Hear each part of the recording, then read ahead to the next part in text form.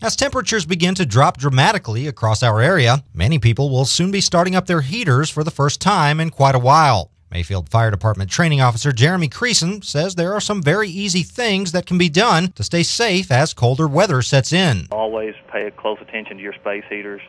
You need about a 3-foot radius around every space heater to keep that empty. Be careful, plug in multiple things into wall outlets, that type of thing. Creason says above all else, if you smell gas, call 911 immediately. If you smell any type of strange odor in your house, you should definitely call 911.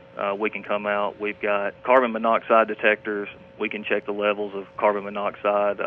If we smell gas, natural gas, propane, then we notify the proper authorities. Creason said an improperly functioning gas heat system can generate unsafe levels of carbon monoxide, a deadly odorless gas. A carbon monoxide detector can be purchased for as little as $10 at local retailers. The Mayfield Fire Department responds to all kinds of situations, but by far the number one cause of fires, according to Creason, is overloaded electrical circuits. This is especially true as the temperature falls, as folks dust off their trusty power-hungry space heaters to keep warm.